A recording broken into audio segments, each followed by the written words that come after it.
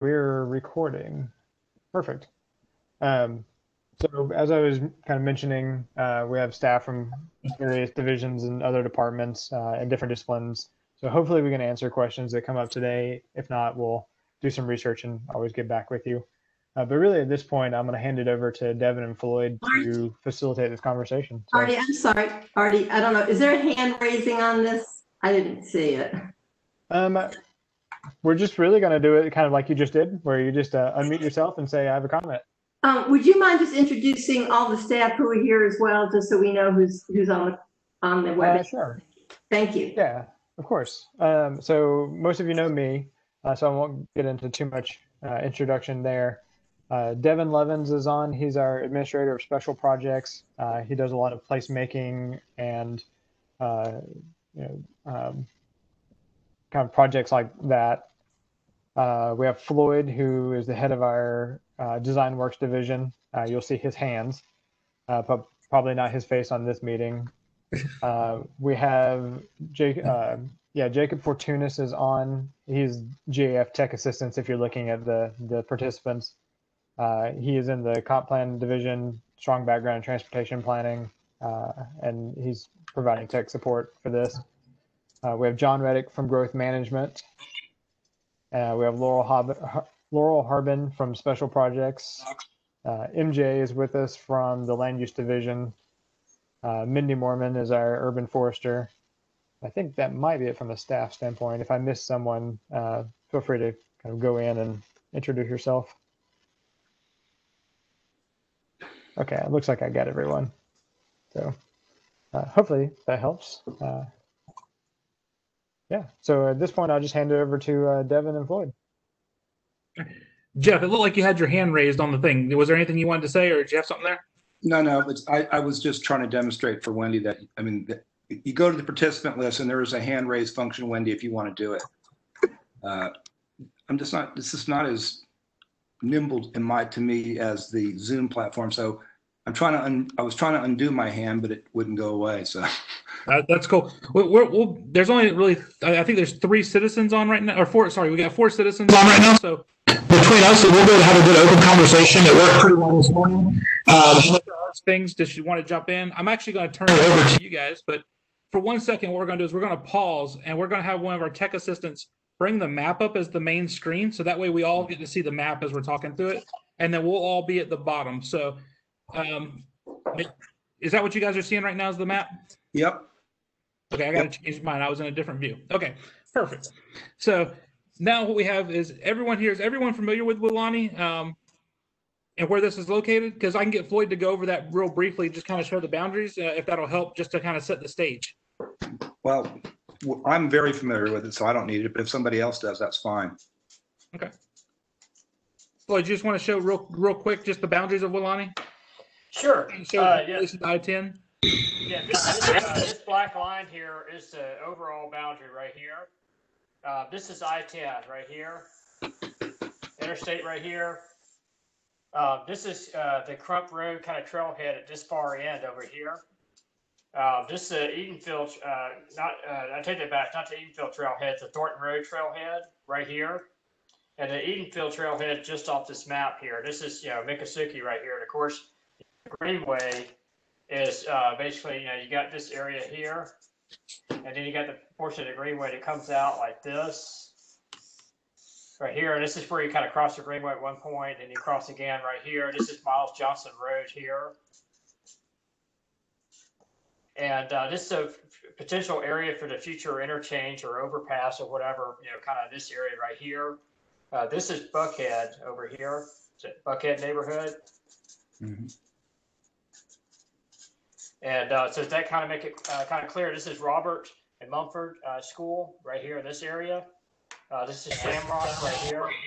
So does that kind of make it pretty clear for everybody? Yes. Okay. So one of the things that we like to go through on this is, this map, everyone's kind of seen the map, but it may be good for us to have Floyd walk us through the map. Yes. I'm sorry, before we get into the details of Miccosukee, I keep hearing people say that the city owns a piece of Welaunee. Is that correct? And if so, where is that in relation to what we're looking at here? It's down here. Okay, thank you. Can you guys see this? Yeah, close enough. Thank you. Okay, it's all this property right here. I'm going to just outline all of it. And about how many acres is it? Does anybody know? 500-ish. Thanks. Okay. And as we're going through it, if you want to say, if you may be muted, so just be sure whenever you go to speak that you just unmute yourself, because we do have someone in the background. If there's a lot of noise or a lot of static, they're just muting just to keep it down. But feel free to jump in at any time. Floyd, do you want to talk about a little bit about where this map came from that we're looking at, and kind of what was thought about why this map was put together, and then that'll lead us into some conversation? Sure. Yeah. I mean, when we put this map together a few years ago, it's the kind of request we get all the time from citizens. Someone has a piece of property, whether it's 5 acres, 10 acres, or a few thousand acres. We get folks coming all the time say, hey, I got this piece of property. I kind of want to do something on it, want to have some ideas. And so we call this our typical site assessment. So this is something we do for citizens all the time. This particular property owner, which everyone's familiar with, it came in, obviously a larger piece. The first thing we did is basically go through and identify all the, the flood zone, the sensitive areas that, there's no way you could ever develop them kind of thing, and just kind of take those off the map. That's kind of like the blue and the green, and, that's like your 100-year flood, your wetlands, some other environmental feature, things like that. Just took all that, said, okay, a lot of that has the water course in, that type of stuff. Said, okay, we take those off the map. Of course, the Miccosukee Greenway's here. We identified that right here where these stars are. These are pre-negotiated roadway intersections or crossings, if you will, and that was part of the agreement when the Miccosukee Greenway was when that property was transferred ownership. These 3 locations were part of that agreement, so we marked those on the map. We went into the Greenways Master Plan that we had, which identifies this perimeter loop that goes around the property. And so we showed that on the map right here.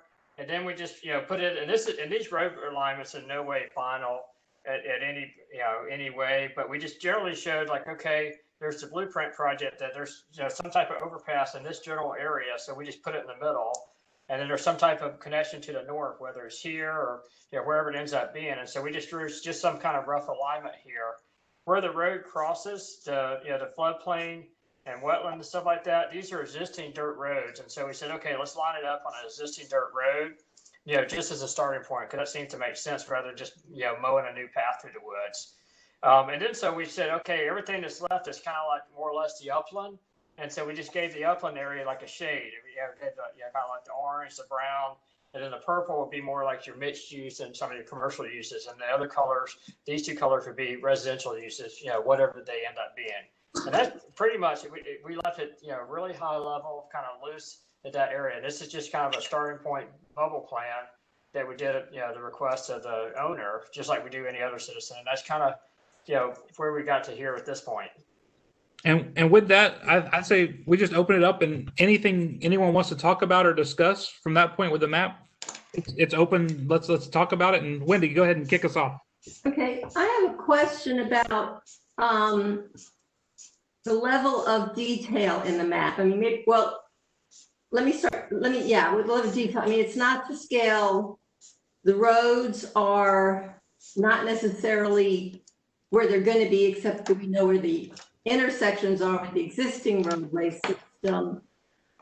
I'm not sure what we as citizens are supposed to take away from looking at this map in terms of how this property is going to develop. I mean, I think a bubble map is a very good term for it. But I can't read it. I don't see what it tells me is going to happen there. And I know there's a separate discussion on the goals, objectives, and policies, but I have similar concerns about that. So maybe you could start by saying, what level of detail, you think is appropriate on a map like this, and why? Floyd, do you want to take that? Sure. Well, you just agree with me. It is a bubble map. We're not, we're not laying out a development here because there's no, there's not a development imminent at this point. I'd say at some point in the future, but nothing has gotten that far of the owner, and that's basically what we were asked at the time. So bubble map is exactly that. It says, these are the areas, that obviously everybody can agree, say there's no way we can develop these areas that absolutely need to be set aside. So we said, okay, that's this right here. So that's kind of a bubble. Said, what's left that you could potentially develop, but that doesn't mean you can develop 100% of this. This is the area that will include stormwater, regional stormwater facilities. There'll also be additional environmental features, as Pam discussed or pointed out to us. There'll be other environmentally sensitive areas within these color shaded areas that will have to be set aside as well, when you get to that point in the process. But then, so this is not 100%, hey, we're going to pack it in development. This is just where you could potentially do something, but they're still going to be set aside, as you get further into the process and you get to more level of detail. Right. Yeah. And then Hold on. Go ahead. Let Linda speak. Well, I guess I think it's very good that the planning department is available to provide these kind of services to the private sector, anybody who is looking for this kind of assistance. In this particular case, we've got about 4,800 acres that are subject to also some specific comprehensive plan, goals, objectives, and policies. Community facilities, that need to be provided. I mean, this may be sufficient for what the property owner would like, and that's great. But as part of a comprehensive plan amendment that lets us know what patterns of development we can expect to occur on these 4,800 acres, I don't see where that information is being provided. Artie, do you want to speak to that a little bit about what you guys would be providing as part of the comp plan amendment? Yeah, I can speak to it some. Kind of first off, there's multiple layers, and Welaunee is always kind of a little tricky because it's a critical area plan. Typically, you wouldn't have a master plan adopted into the comprehensive plan per se. But really where a lot of the quote unquote rubber meets the road would be at the PUD level. That's kind of the next layer. And really I guess the purpose of a master plan is to make sure as PUDs come in that they're coordinated versus just piece by piece, this PUD, then this PUD, and they don't really take each other into account. That's kind of one of the reasons for having an overall master plan. The PUD level is also where you start getting a lot more information. So at this level, you don't have the natural features inventory. But when you move into a PUD, you would actually have that completed by a certified biologist. And MJ and John Reddick are here if they have more to say about that per se. But you start getting into what the traffic concurrency would be and what the mitigation would be, and people will either scale back their development plans or you can pay in the mitigation. So you really start seeing the development plan take shape once you start getting into that next level of detail. Artie, let me just ask one question, and then I'll sit back for a while, because I'm kind of struggling at this sort of conceptual level. And, we have talked about the master plan versus the critical area plan and some of the language that's missing in the comp plan. But it was clearly the intent that somewhere, my understanding is that somewhere before individual PUD level, that either in a critical area plan adopted in the comp plan or in a master plan adopted concurrently, that there would be that level of detail that is greater maybe than a bubble map, but not at the PUD level, as you're saying, where you really can kind of get into that granular decision, where you can look at things like the connectivity of greenway systems, where you can look at the appropriate locations for community facilities, those kinds of things. So I'm a little concerned that it sounds like that step isn't happening because, maybe I'm misunderstanding, but it sounds like it's not happening because the comp plan isn't really clear on how to do that. So I feel like we're going from something very, very, very general to something very, very specific without that intermediate guidance.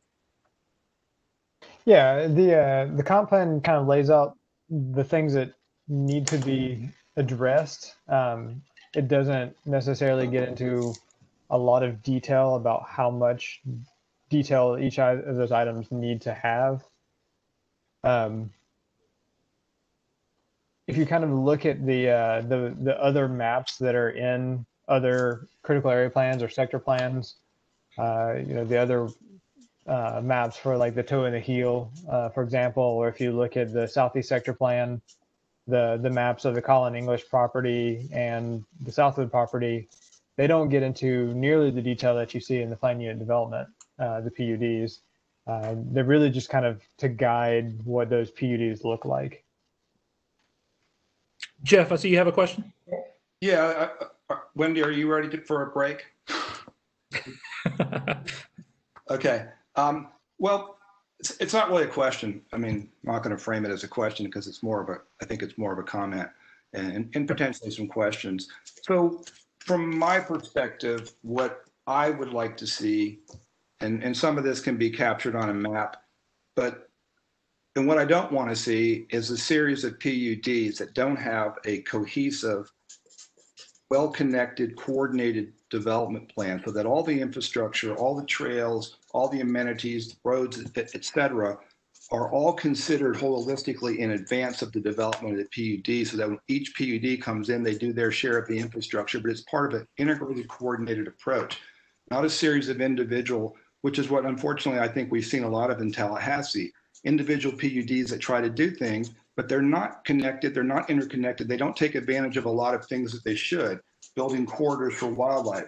So I think the master plan should provide the guidance for all future PUDs on the property, and there should be plans for walkable communities that encourage multiple transportation modes, including walking, biking, and as much as I abhor them, golf carts, and things, other forms of transportation other than cars, and that there should be a coordinated plan to facilitate regionally for our infrastructure needs, stormwater being primary among them.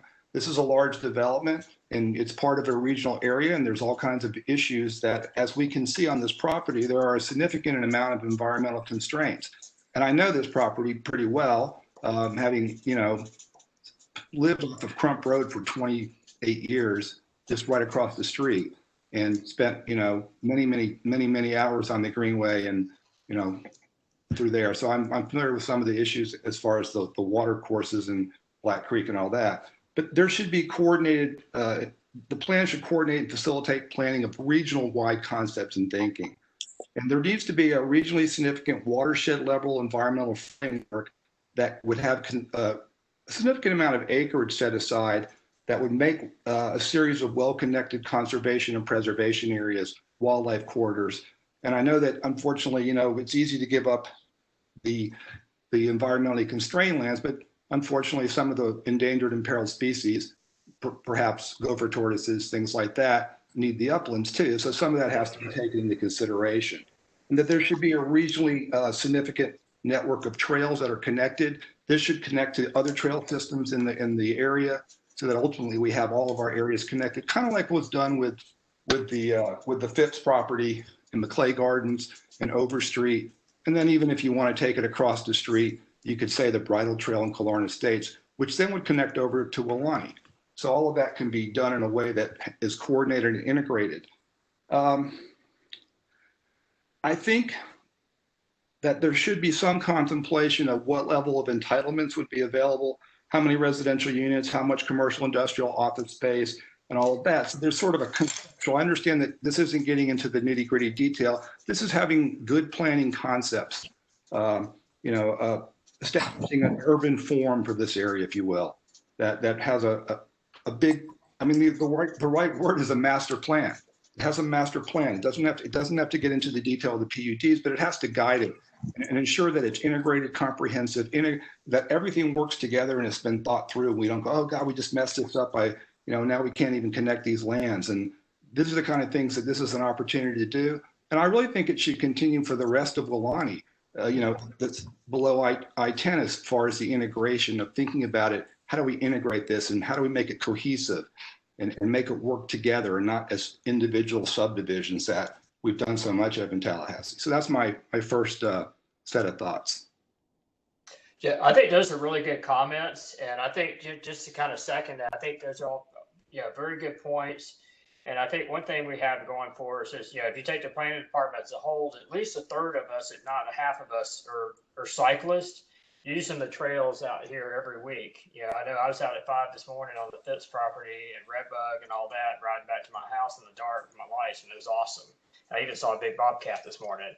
So I think that's something, we have a lot of end users, and I think that's something I think everybody can agree to. And I think, the regional stormwater facility, absolutely. I mean, you're going to get, better water treatment, better maintenance of the ponds, and then the ponds will just be, prettier and better looking overall. And then over time, they'll actually turn into natural looking facilities rather than just the big mud hole with the chain link fence around it. Mm-hmm.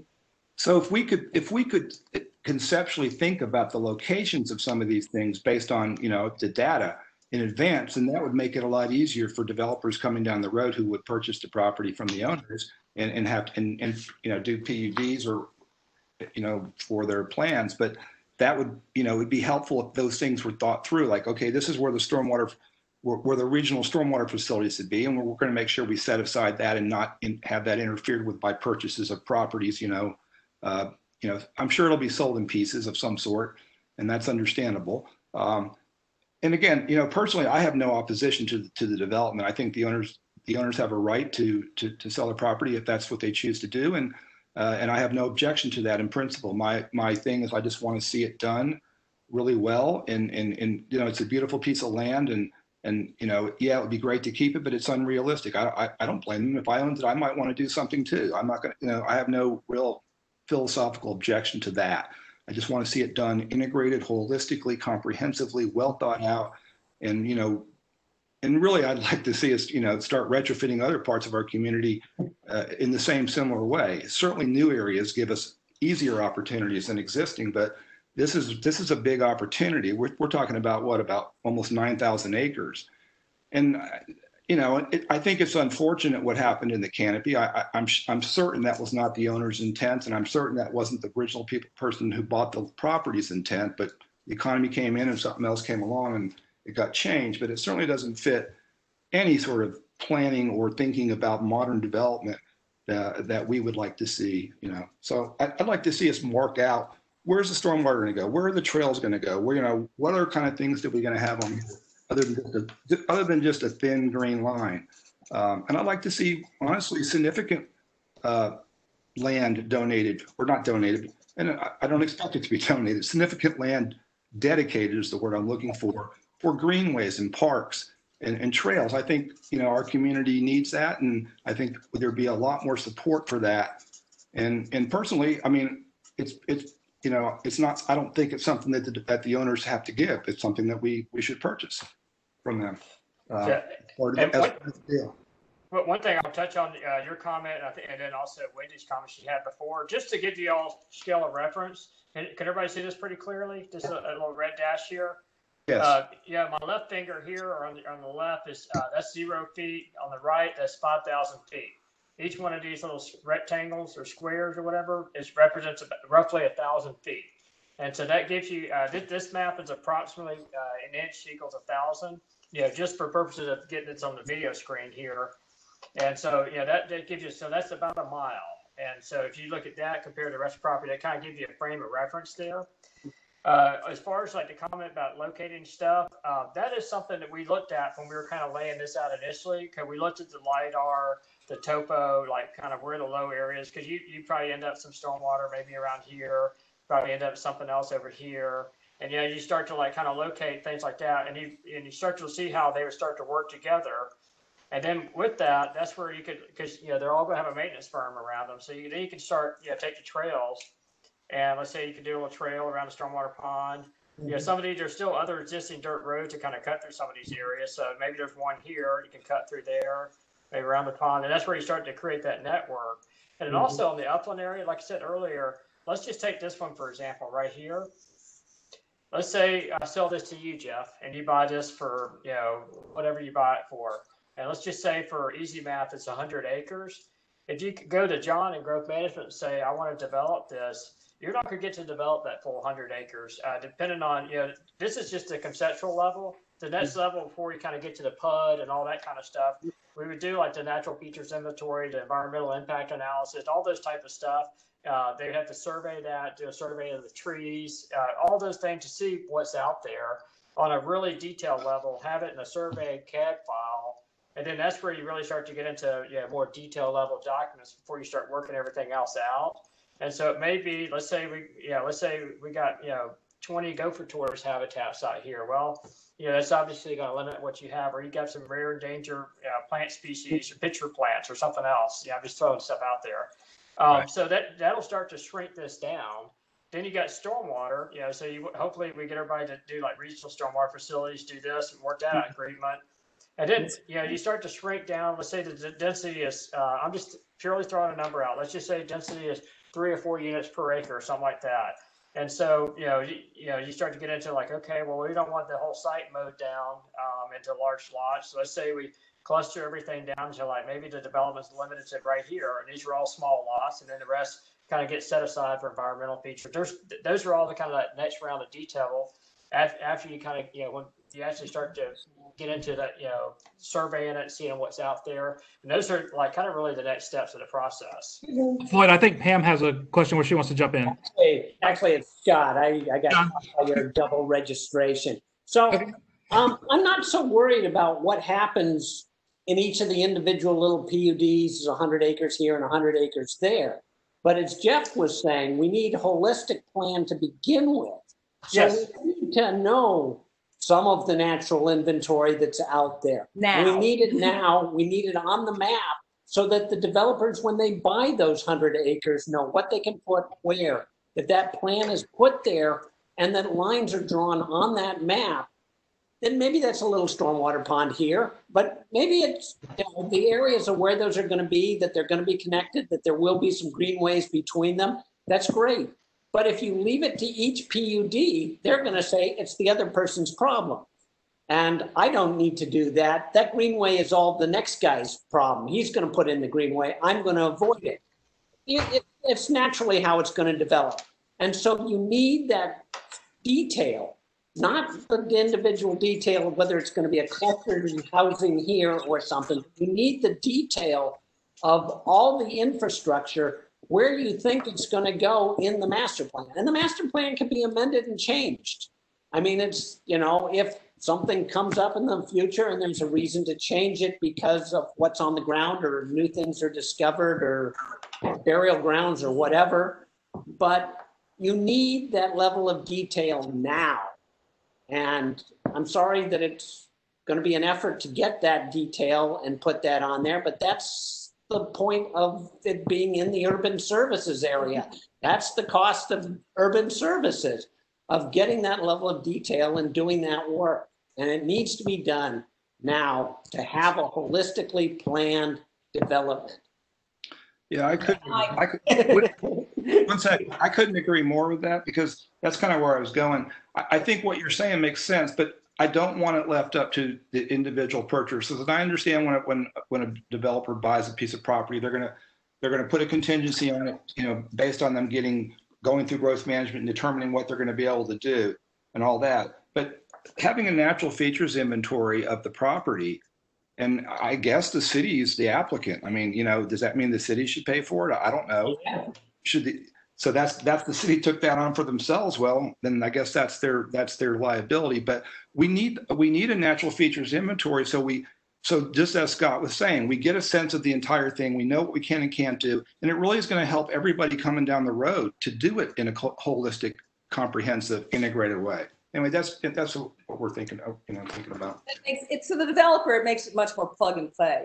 But there's a level at which we don't need the NFI to be at the level that a PUD NFI would be. Right. But we need natural features on this map, as I said earlier this morning, that really identify what's going on. You only have one color that identifies all the natural features. There's a whole lot of natural features that are in the browns and in the purples.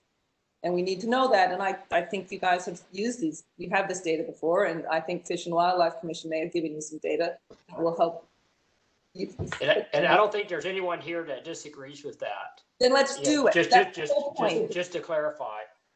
But the point here is to change and revise the master plan, not just to say these are good ideas and, oh, we should do this. No, the applicant does it before they submit the master plan for adoption. So if you take one map. Pat, excuse me. I just want to know who said we absolutely agree with that. I lost track of that. Wendy, this is Floyd here, and I think, I think these are what Jeff. Okay. Let me just finish for a sec. Thank you. This is what Jeff and the other gentleman that's on the phone, I think they're making great comments. They're absolutely right. If you have a property this size, before you move forward and try to sell it, permit it, whatever, you absolutely need a master plan. You don't want to take a piecemeal approach. It'd be a disaster. And just to clarify, when I was kind of just going through an example of this area earlier with Jeff, I was in no way suggesting like, hey, let's just sell this off or whatever. I think everybody here is in agreement. Just to clarify for staff points, and no misinformation gets out. Then I think we're in total agreement with having an overall master plan. I think having some of the environmental information at these areas, I think those are all absolutely great comments. Well, and then we probably need multiple layers, because I think Jeff is right too about the integration of the stormwater, because this water crosses the boundary. And you already mentioned in the existing master plan, there's perpetual drainage easement. That damn well better be on the map. Where is that? We need to know where that perpetual drainage easement is. So, I mean, the next phase, and I know you don't necessarily want to do it immediately as we're just starting into these conversations. This is only the second one. But at some point, I would hope that staff would come back and there'd be a layer that says, here's our best guess at the high level natural features inventory, where our populations are, what other habitats there might be, more colors. As I said before, more colors to the map. And then one that you did this morning, another layer that does the water courses and where things connect to the toe and the heel. And I think Jeff made a good point, because we didn't say that this morning, that there's the heel is 1,000 acres that's undeveloped and all wooded right now. It's got a lot of plantation on it, and somehow we're talking about doing the arch when there's still 1,000 acres in the heel to do and 500 acres in the PUD of the city to do. So the phasing of when this development happens needs to account for that too. Yes. But I do think there's at least two more layers here. There's a natural features layer, and there's the water layer that helps us devise, as you were drawing this morning, maybe it's soils, you said soils and LIDAR to help you identify closed basins and ponds. And those maps then need to be referenced in the master plan with language about how the PUDs will have to conform to certain components of these master plans, of these layers. But I do think, for the sake of the commissioners, if the commissioner's still with us, is that it helps to have separate layers so that you can see them, and then at some point because you put them all in one picture, it's like impossible to read. So Artie, I'd like to know what else is behind all that purple. Artie, hearing kind of the concerns that they have right now, I mean, that makes a lot of sense of like worrying about it being pocketed neighborhoods instead of being one big PUD, but being like pocket PUDs. Has there been any discussions from the property owner about looking at a master plan? That may be more of a question for Robert. I know he's on, but is there anything on their end of where they've done any of that?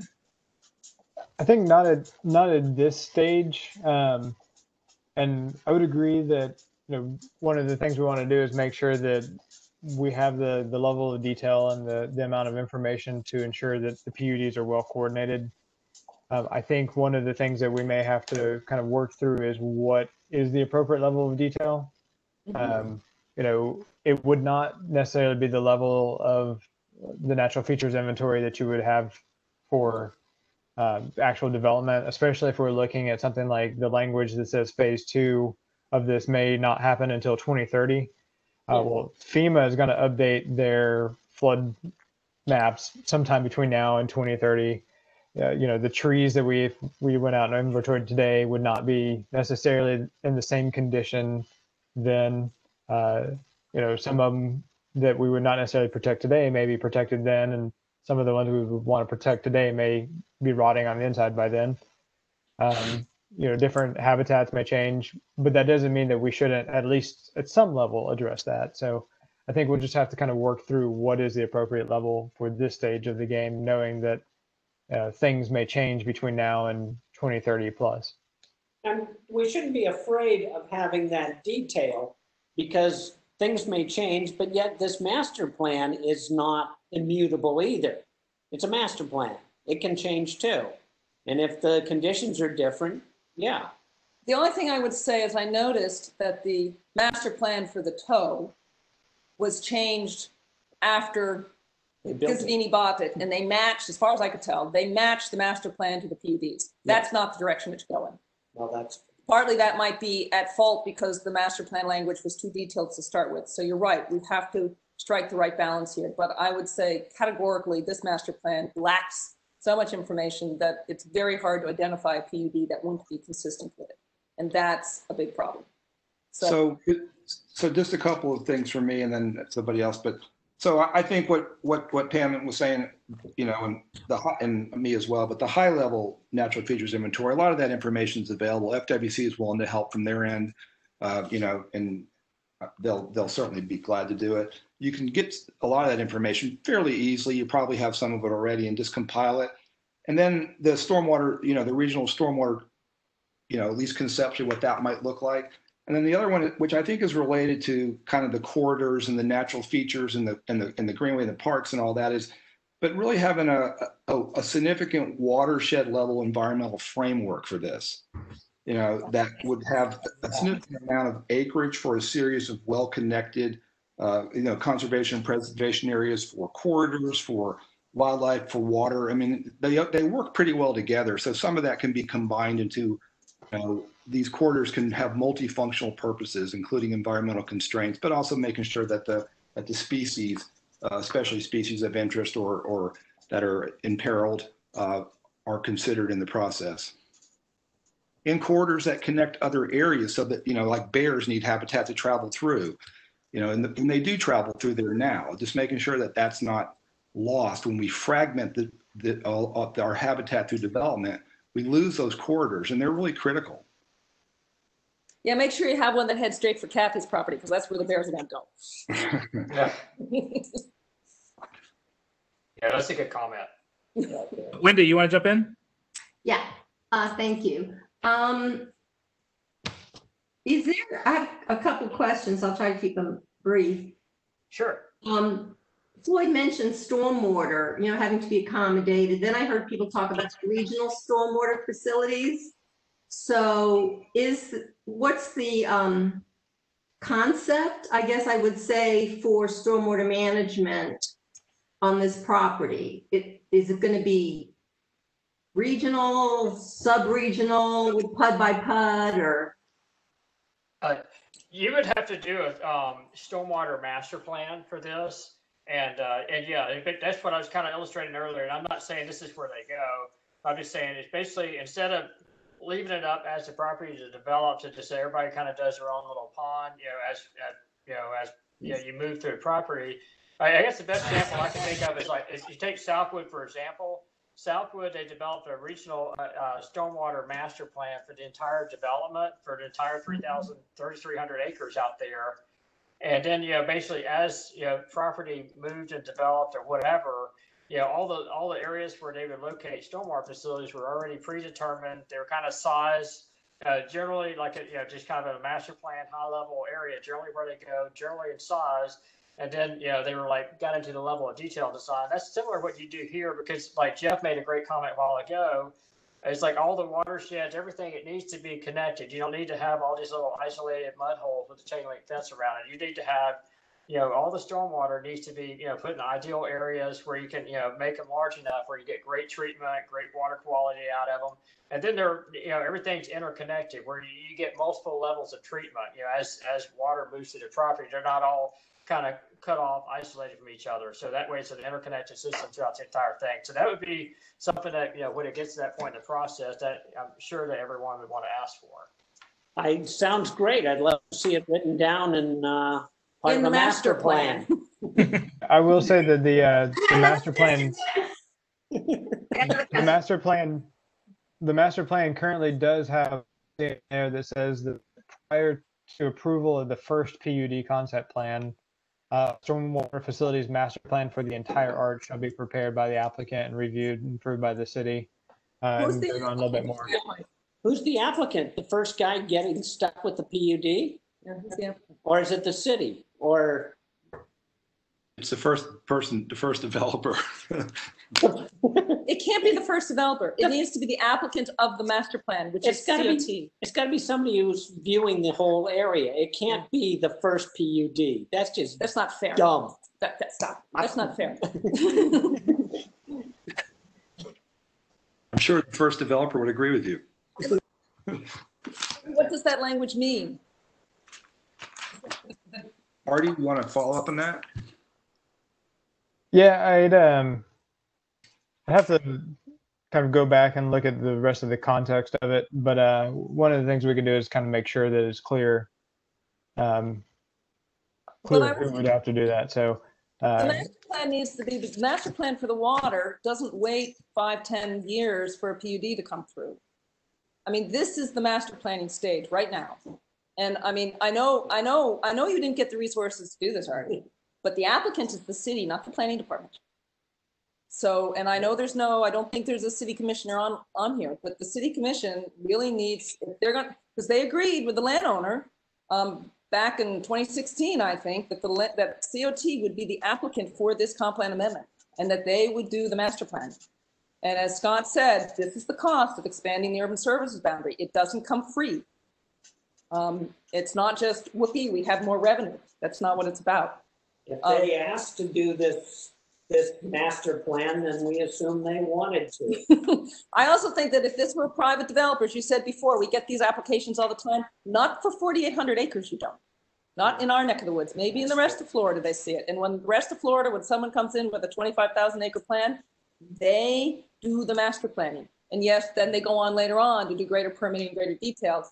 But I don't think if this were a private, if it were the landowner on their own coming forward with this, I don't think this would fly. So I think collectively here, we need to hold the city as the applicant to take the responsibility of doing a stormwater master plan and an NFI at levels appropriate for being able to say when a PUD comes in, whether or not it actually is consistent, that when it's all done, it'll be integrated into a functional community, a functionally ecological and human community. And I do think, to Wendy's point, about whether the stormwater will be local or regional, I think this is the exact thing that I think was Floyd who just went through that whole great stuff about how it is greater and greater treatment. But at the level of regional planning, this is it. You put in an area where it can possibly show up, and why. That means the soils and the topography. And then when the PUDs come forward, the guy who's got the land that has the regional plan, regional stormwater facility, that's probably the appropriate time for a development agreement to assign how you're going to spread that cost of that infrastructure. But that infrastructure is going to serve much greater area than that PUD. So I know we're sort of preaching to the choir, but the point is that we probably need to get some city commissioners on here to understand that they are the applicant. I think Wendy has a statement she wants to make as well. Go ahead, Wendy. Okay, yeah, first, those keep it rural people, sure. I just want to also just preface that by saying I'm here representing myself. I'm not representing any group or any agency. I'm just here as an individual. But the other question I wanted to ask is, there's been a lot of discussion about the natural resources and the stormwater infrastructure kind of stuff. But there's also a lot of stuff in the comp plan and in the amendment that talk about being transit friendly and achieving the 20% internal capture. And I would just like to suggest that the level of detail that's being discussed for the infrastructure also needs to be addressed in terms of the land use. Because one of my questions is, presumably the density will be located where closer to your mixed use areas.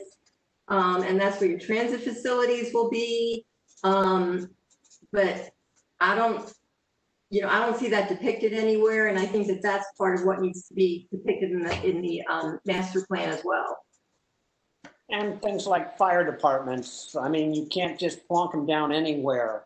They need access, they need a large road and turn around large trucks and, yeah, well, yeah, but somebody's gonna get stuck with that in their PUD. Agreed. I mean, you've got to sort of know about where it's going and which PUD it's gonna get stuck in. I mean, this is 25% of the city almost eventually. I mean, it's gonna need a lot of these things that And normal too. acre development. And what about school sightings for, new schools that will be needed? So that goes to the accounting part that Wendy was talking about, the 20% capture. And then the schools are listed as sort of each PUD comes in, you do an assessment to figure out whether you need a school, so somehow it has to add up. There has to be someone keeping track at the top about as things come in, how are they fulfilling? How is the whole thing getting close to the 20%? Getting close to The threshold that's required for a new school. And avoiding the de minimis issue. The death by 1,000 cuts. Yeah, where we'll just do it N-1 size, and then we won't have to be the one stuck with it. And making it the person who goes over the limit is the one stuck building a school or a firehouse or whatever is inherently bad way to develop. I mean, it's going to be everybody like the penguins pushing each other at the edge of the ice flow. And you need to have it clear from the front that this is sort of the area where, a fire department's going to have to go near that nice little roundabout there for access, or it's going to go here, or the school is going to cover the high density in the upper right-hand area, or whatever. You've got to have that up front. And that's really how the master plan becomes a holistic coordination between these PUDs. Otherwise, they become an uncoordinated free-for-all. Yeah, so I mean, this is where I would rely upon Artie and Wendy to provide us with language about in a plan, how you create that gatekeeping, how you create finding out who's doing what and whether they're doing it right. And I've learned enough from both of them to know that you have to have locational standards. So it's not like this stuff doesn't show up on a map per se about exactly where the fire department goes, but that as PUDs come in, there have to be location standards for it. So it becomes obvious which one is going to have to do the fire station, which one is have to do the elementary school and so forth. But also that accounting capacity.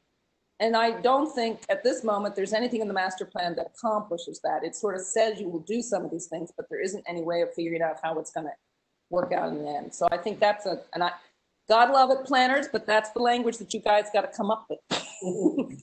So you need some thresholds that determine when things are done and when, metrics that you can measure those thresholds against. That, as the population increases, we have to, make sure that we have this incorporated into the planning, both from stormwater, transportation, all the infrastructure needs, and then of course, the environmental components of it and the preservation part of it. It has to be thought through in advance as well, so that it is done in a collective, sort of comprehensive way. Yeah. Just a but I'm sure the planning department can come up with that language just fine. We've got about 10 minutes left, or probably about 5 minutes left until 4 o'clock now, but I know we started about 5-10 minutes late. Anyone have an issue if we go until 4:10 and then we call it at 4:10? That way we can finish the discussion up. Works for me. All right. Hey, Devin, I'm sorry, Pam, I got a question if I can put you on the spot, if that's okay. I thought earlier you made a great comment about, density and residential unit types, things like that. But let's say we take this area here and we're talking about, kind of transition to rural and more urban and that type of stuff. And, and I just kind of want to get everybody else's thoughts. Let's say you had this area here and you got more dense, and as it moves over here, you start getting into, if you transition and it happened to go into larger lots, I think you made a good point. It's if you do larger lots and everything's like 1 acre lots and stuff, it ends up just impacting a lot more area. And, it'd be better to kind of cluster developments, residential units, things like that in these areas, like on the smaller units, and have more land set aside. On the flip side, is like a cluster development. On the flip side, if there's been other proponents that don't really understand that cluster density and have kind of beat us up on like saying, oh, well, we're just giving more density units when in fact we're not. We're just basically consolidating it to a smaller portion of the property and putting everything else in preservation. I wanted to see if you could kind of go over I think you framed it really well this morning, and maybe if you could put that out there, kind of get everybody else's thoughts. I'm ready to talk on it. I actually think you just did it, but I do think it's just a matter of arithmetic, is that you just have to demonstrate to people that we have certain allowances for gross density, but that the total number of homes has to occur in a very limited amount of area. The footprint of the homes is small, so that we don't have minimum lot sizes. And I think I was also thinking to Jeff and Debbie, Jeff and Wendy, and I think there's at least, isn't there another member of the public we haven't heard from who's listening to us, I hope? Particularly for the uplands. The uplands always gets, in Florida, we conserve wetlands and floodplains. And then the uplands is where we build. Well, I live in uplands. The Red Hills is uplands, and it's one of the most degraded land types in the history of the United States. And it used to cover millions of acres, and now there's a couple 100,000, maybe 500,000, and some of it called timbers controls. And this land, while it doesn't have the longleaf pine forest on it, it still has the upland forest. So these cluster housings, I think, are particularly important for preserving, to Jeff's point, wildlife corridors and things like that. Backyards, suburban backyards, are not an ecosystem. They're just a suburban backyard. So I have to, I'll respond to that as well. This is now in the urban service area. I don't want to see suburban sprawl. And 1 acre or 5 acre or 10 acre lots make no sense. This is not what we're doing. So if we're going to have significant conservation land and trails and all of that, that's more important. And then the mitigation is that you get your density through smaller lots. You determine what a fair level of entitlement for it is. How many square foot, how many residential units are there going to be? How much square foot of commercial industrial office space there's going to be? And then you use the land that's available to accommodate that, so that it's a fair district. That the owners and the developers get a fair amount of property to develop, but in return we get a significant amount of property that's conserved, protected, and useful for the community writ large. So small clustered, tighter developments is what's needed. This is not the rural area now. This is now the urban service area. So I would not support large acreage, any large acre lots in this property whatsoever. Yeah. I do think so Wendy knows that I talked about this because she and I talk about housing a lot. Is that it's important, if we do this housing too, that we allow there to be a whole variety of types of housing everywhere. I don't think there should be a part of this town where there's large houses and a part of this town where everyone who does the services needed for the large houses lives in smaller houses. I think this needs to be socioeconomically integrated. And that means that there's no place that's just single family detached. We have to make, I do agree that there should be some limitations, and there's differences between, once you get up into multifamily that are 5 to 10 units, or multifamily that are 100 units, versus quads and duplexes and single family. There has to be some difference there. But to previous comments about transit, you're not going to accomplish this very well because everyone is going to own 2 cars to live in this part of the world, because regardless of what we say, that intersection of 1.9 million square feet of traffic of an interstate is not going to be a game changer economic condition. We already have one on Route 90, and that one's not filled. We have one on the other side of I-10 and Capitol Circle, I-10 and Thomasville, and that one's not filled. It's unlikely that these are going to be the place of high earnings. I mean, they're just not. Look at the future. We're going to have less office space because now we've understood with COVID how much we don't need quite as much office space for many jobs. We're going to have a lot of warehouses because we transport a lot more things that way now. We buy it online. So I don't think we can look at this place as having some sort of equivalent of the University of Florida State or the Mag Lab coming in and plopping itself down here. I mean, maybe, but that's unlikely. That would then really support the levels of income that are necessary to live here if it looks like canopy. And if it looks like a lot of what Klarn looks like. But Klarn Estates itself is not a bad example of some of that integration. It's still sort of too high grain. I think we need to have much finer grain. But and I think by doing that, by creating the diversity of housing types, you might not get to affordable or low-end housing, but you can get to housing that more than just the upper 20% can afford. And that means that this becomes a real community instead of an elite enclave. I think I said that this morning too. But I promise not to keep saying it at each meeting. Sometimes somebody should just let me watch and not give me Every other meeting. Yeah. Wendy, you have something you want to jump on? Well, yeah, this is more of a background question, kind of following up on Pam's comments, is there are some pretty broad ranges in terms of the allowable development in each land use category. So, residential is a very broad range, and I don't have it in front of me now, but for the commercial, but has there been any discussion or sense, and I realize this is a very long time frame for this development, but what the nature of the non-residential development feasibly will be?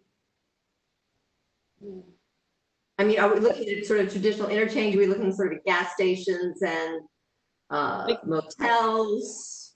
What do we expect to see? Is there any sense of, what the market is calling for in the next 5 years? Of course, everything is so uncertain, but presumably something's been given to that. Floyd, Artie, either one of you want to jump on that? I don't know of anything specific to this. I was getting a lot of static on my end. Can you say it again?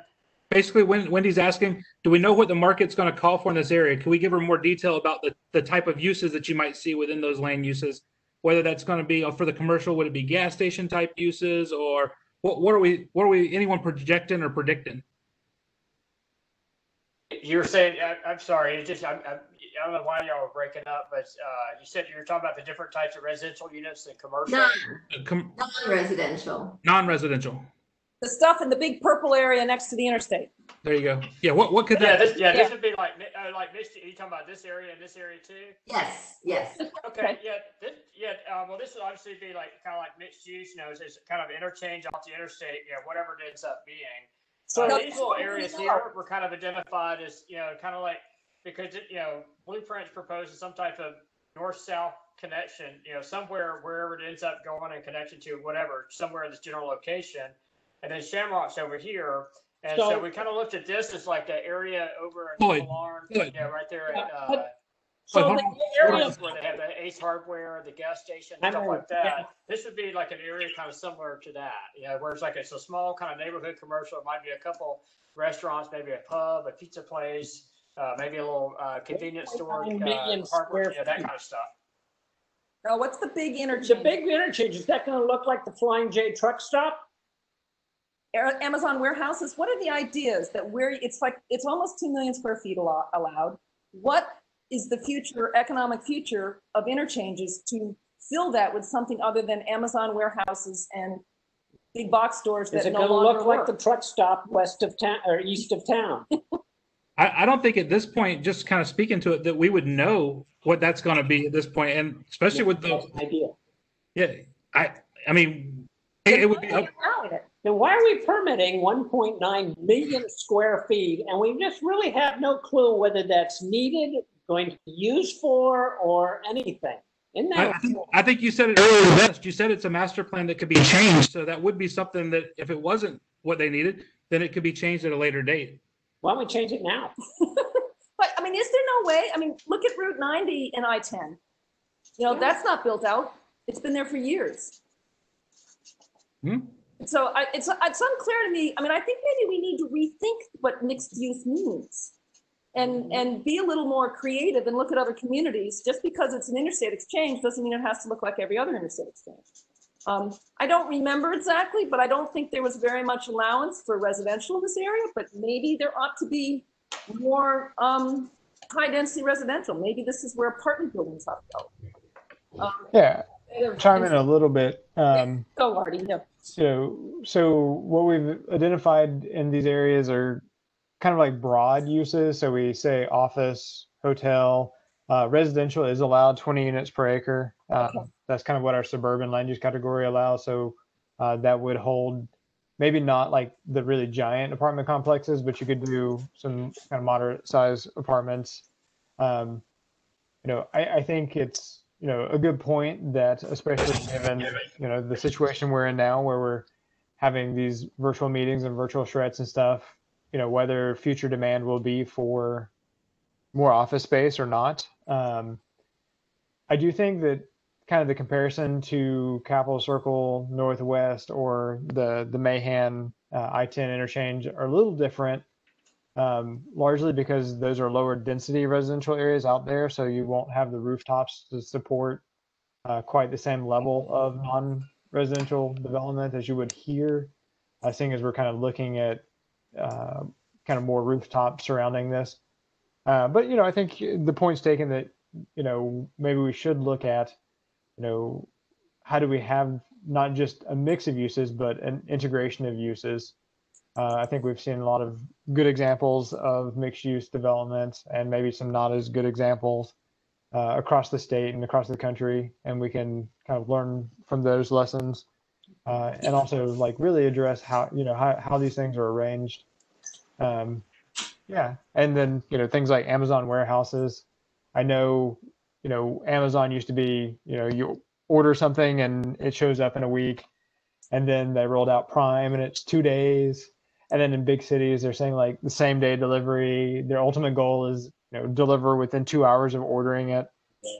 So that's going to really change the landscape of how logistics work, how warehousing works, things like that.